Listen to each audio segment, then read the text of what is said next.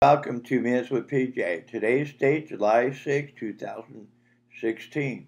Our discussion today is going to be on transformation or transform. In Psalms 51:10, create in me a clean heart, O God, and renew a steadfast spirit within me.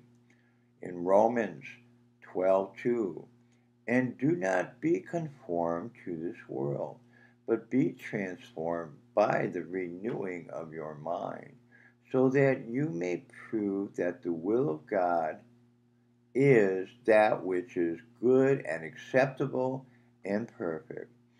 In 2 Corinthians 5:17, therefore, if anyone is in Christ, he is a new creature or creation. The old things passed away, behold, new things have come.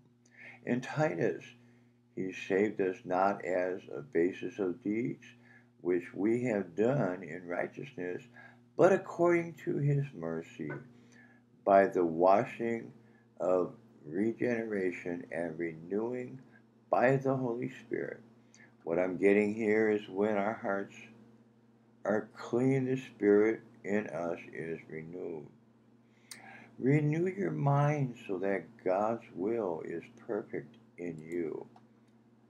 If we are in Jesus Christ, we are a new creature, and the old has passed away.